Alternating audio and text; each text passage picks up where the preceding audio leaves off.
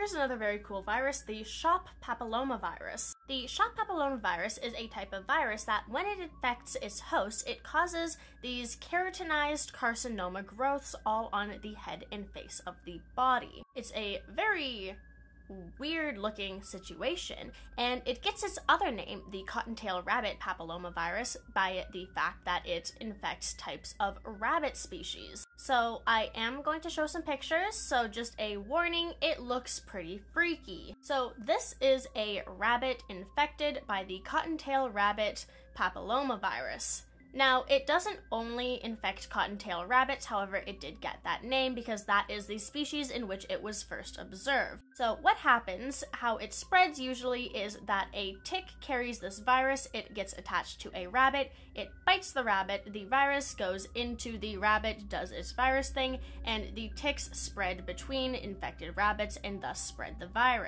It causes these growths to happen, and the growths are basically tissue that has been keratinized and kind of sprouts out of mainly the face and head of the rabbit. Now, the growths themselves aren't the most harmful thing. They may be a little bit uncomfortable, but unless the growths metastasize or spread to other tissues and become cancerous, they're not the worst thing in the world. However, they can, if they become too large and too serious or grow in inoptimal places, impact the rabbit.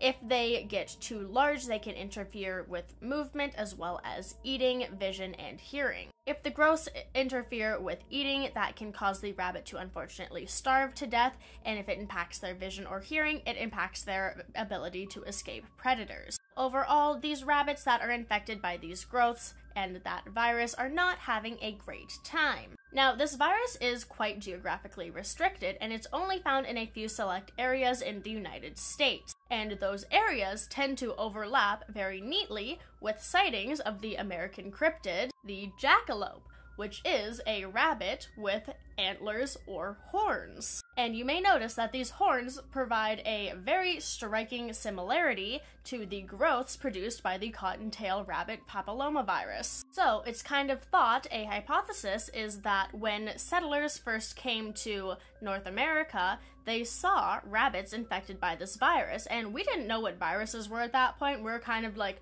what the fuck is wrong with this rabbit? And then the tale of the jackalope rabbit cryptid was born.